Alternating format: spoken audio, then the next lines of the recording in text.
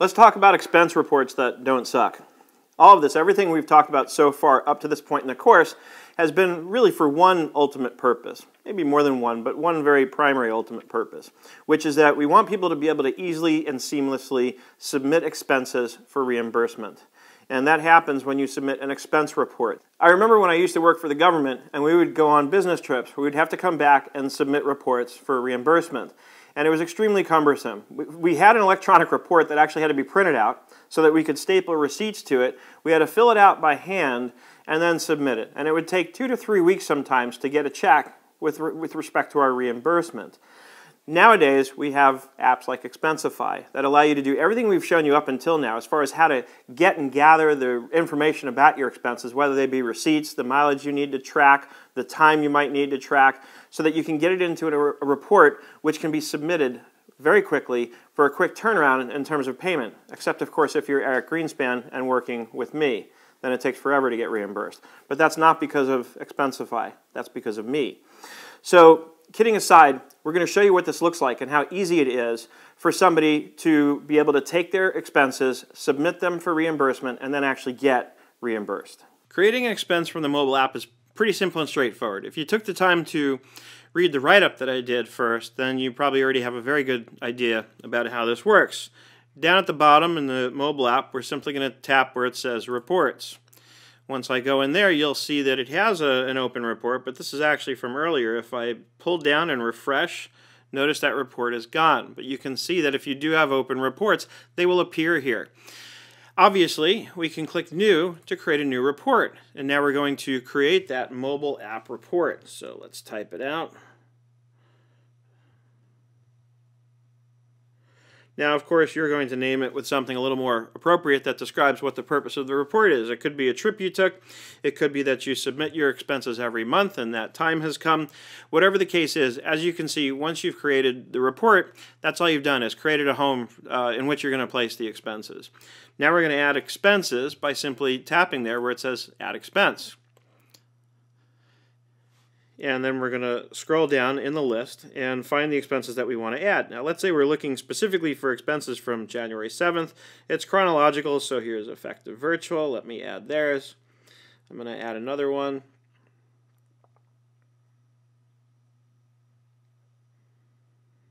For Shell Oil.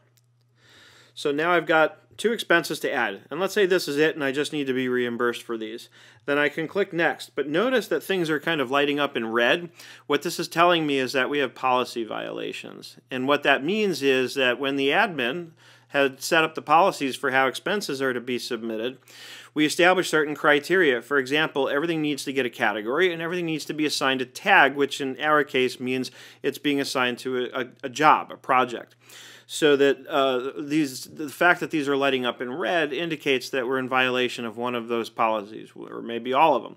So if we click Next, from the mobile app, it's looking to actually submit the expenses. It means you're done. And it's letting you know a category is out of policy. Are you sure you want to submit it? So probably a good idea at this point to say no, because it's not likely you're going to get reimbursed for that expense. Once we're back in the reports area, we can certainly tap on the name of the report to open it up and get access to the actual expenses. And then you can tap an expense and you can go in and you can edit it. For example, here the category is one of the things that's out of policy. So I can click on that and I can categorize it. Now, you know, here's the thing. With mobile apps, they're often more limited than what you have access to when you access this stuff in the browser. So you'll see in a minute when I switch over to the browser side how much easier it is to deal with this stuff. But let's say this is, and I see again, this is one of the problems. Now I'm in this screen. I can't remember what it was that I'm coding here. So this is an expense for a merchant called Effective Virtual. So I'm going to come in here and, you know, maybe it's transportation, you know, something like that. So I've got to scroll down and find it. So I'd much rather have something where I can type something in, and as you're going to see on the browser side, you can certainly do that. So, but either way, you can deal with these issues through the mobile app very easily. And then, of course, I can click Save once I'm done. And as you can see, I've got my little icon here if I wanted to attach a receipt. We're actually going to attach the receipt for this expense on the browser side because, again, it's just easier to do it from there. So I'm going to tap Save. And of course I can correct Shell Oil the same way. But now let's switch over to the browser, because obviously once these issues are corrected I can click next again and actually submit the report. But let's see what this looks like on the browser side. So we're going to cancel the mobile app here and switch over. Okay, looking over here at the browser-based application, let's go over to reports, and let's say we just want to kill this report. Let's just delete the whole thing. Get it out of there. Yes, I'm sure. And let's go here and let's create a new report. And we're going to call this Disneyland Trip.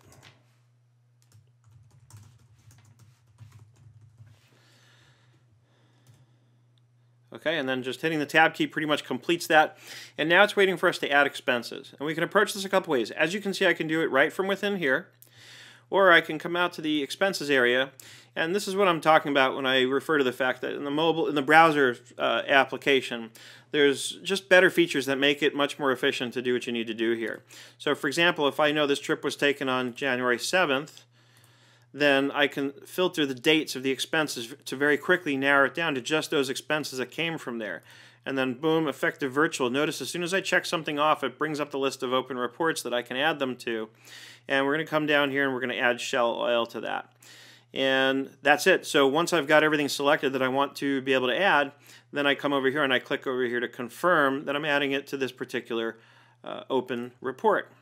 Click on that and they're in. And then I get back to my list with all the remaining expenses that have still remained to be added to a report. Let's go over to reports. There's my Disneyland trip expenses.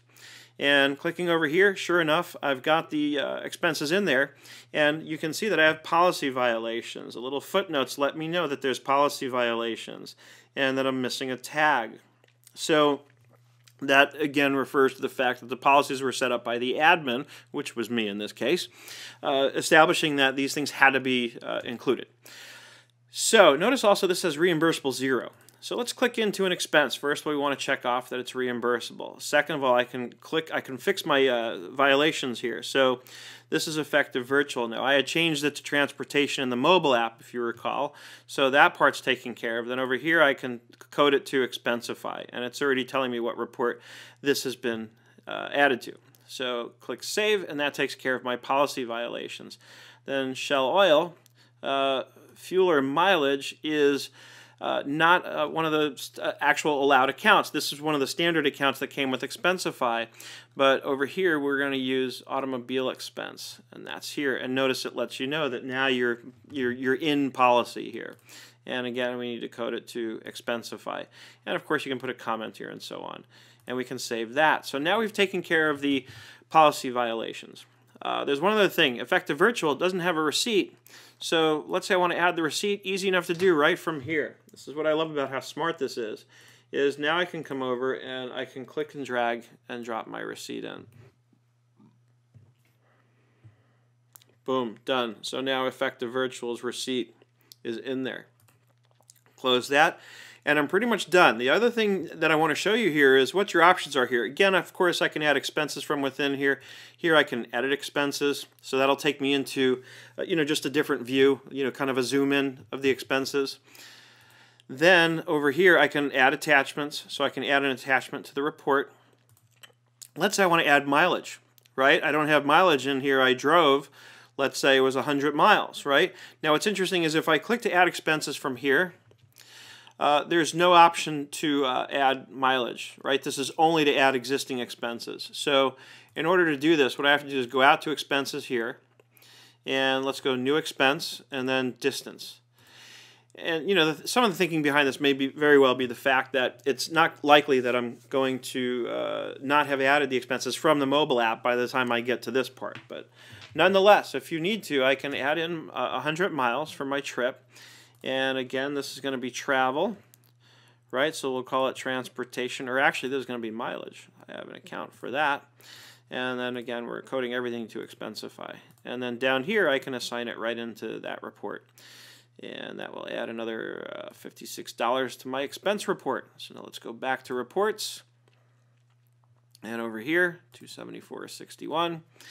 and now I've got everything here. So again, I get to review it. The other thing that's cool is if you go over here to options, you have different layouts. So I can break it down by group. So now I can see here's automobile expense, here's mileage, here's transportation. Or I can look at it in terms of a single table. I can also group it instead of by category, by tag. So everything here in this case is going to Expensify. And then I can go back to single table, at which point this part will make a difference in terms of how I see it across the top. So notice across the top when I click tag, it shows me the tag, everything's under Expensify. If I group it by category, then it puts each category in a different column and shows that. So again, really cool features, really smart features that let me quickly and easily pivot around the information and make sure that I've got what I need and everything's in place and ready ultimately for what to be submitted. So now we want to make sure that we've got everything marked as reimbursable. So let's go into effective virtual. That's marked as reimbursable. Shell oil needs to be marked. And then the mileage, of course, is going to be reimbursable. No question about that. Once you're satisfied that you've reviewed everything, analyzed it, you have no more policy violations, then of course you can submit. If you decide for some reason you're never going to submit it, you can simply mark it as closed. But we're going to submit it, and notice when we submit it to, and by default it comes up with the default approver for that person. So if you're an employee and you've been assigned to somebody, and again we're going to go over this in the policy settings later in the course, then if you're an employee using this, then yours is going to go to whoever's been set up as the person you sort of report to. And you can certainly CC here. I would certainly check off send me a copy, whoever I am in the organization, just to make sure you have a record of what was actually submitted. And it's interesting to note here that you can request to be paid by Bitcoin for reimbursed expenses. And then when you're ready, you click submit. And that is the story. So now we're waiting on final approval for the report. Now in this case, I am the approver as well. So in the next lesson, we're going to go over this. But in this lesson, we've now covered everything we need to cover in terms of how you organize, track, and manage your expenses and ultimately get them into a report and submit it to be approved for reimbursement. And then, of course, we can also download this into our accounting software if that's something we need to do. And that, my friends, is everything I can show you for now on reports with Expensify. As always, if you have any questions, post them in the accounting forum. That's available only to subscribed students of schoolofbookkeeping.com. And I look forward to seeing your questions, getting them, and answering them. I hope you're having an absolutely fantastic day, and we'll see you in the next lesson. Now that you've seen how to submit expenses in the form of an electronic expense report, it's time to look at how to review and approve those expenses, unless, of course, those expenses have been submitted by Eric Greenspan, in which case we'll delay as much as possible.